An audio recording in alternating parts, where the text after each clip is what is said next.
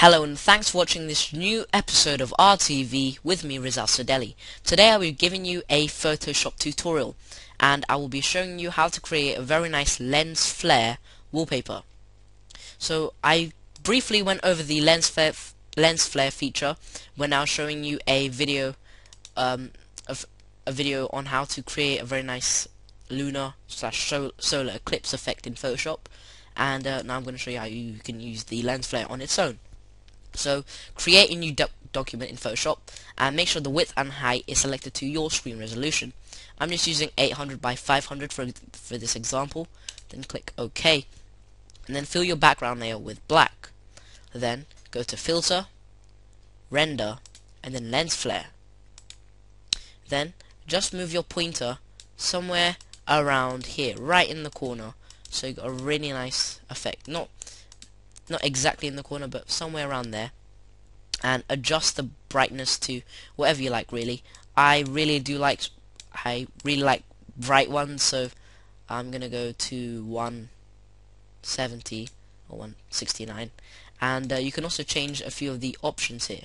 So you can have movie prime, 105 mm prime, 35 mm prime, and 50 to 300 mm zoom.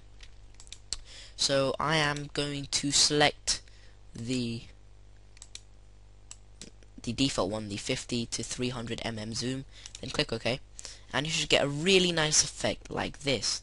Then you can go to Filter and maybe add another one, but maybe using a different mm. So I'm going to place it around here.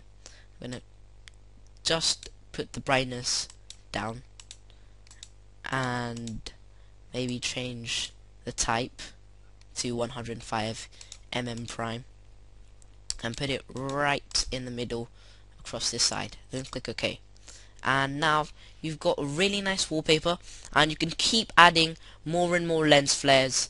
And the lens flare feature is a very nice feature because, as well as getting this really bright feature here, you also get really nice circles over here, which are part of the lens flare, and that really gives a very nice effect. So once you've added your lens flares and got something that you like, you can go up to File, Save As, and use it as your desktop wallpaper. So thanks for watching this new episode of RTV with me, rizalDesigns, and see you next time, and bye bye. So these are the rizalTV networks. You can find the page on Facebook. You can download a YouTube design at rizalDesigns. You can ask me a question at formspring.me/rizalTV, and you can follow me for the latest updates on Twitter at twitter.com/rizalTV. See you next time, and bye bye.